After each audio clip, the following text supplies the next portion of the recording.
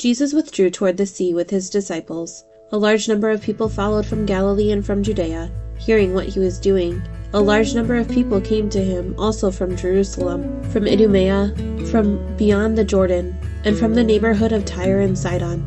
He told his disciples to have a boat ready for him because of the crowd, so that they would not crush him. He had cured many, and as a result, those who had diseases were pressing upon him to touch him. And whenever unclean spirits saw him, they would fall down before him and shout, "You are the Son of God." He warned them sternly not to make him known.